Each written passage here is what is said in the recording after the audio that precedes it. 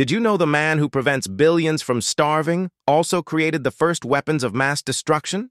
Fritz Haber won the Nobel Prize for inventing synthetic fertilizer that feeds half the world's population today.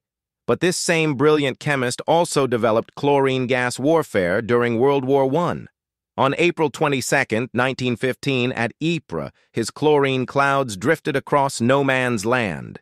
Soldiers tore off their masks, gasping for air, only to drown in their own lungs as the gas burned through their respiratory systems. His own wife, Clara, was so horrified by his work, she shot herself with his service pistol in their garden.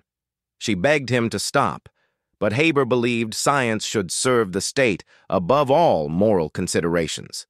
The same chemical processes he pioneered later inspired Zyklon B, the gas used in Nazi concentration camps. One man's genius both feeds the world and showed humanity new ways to destroy itself. The father of chemical warfare proved that Nobel laureates aren't always humanitarian heroes. Sometimes they're the architects of our darkest innovations.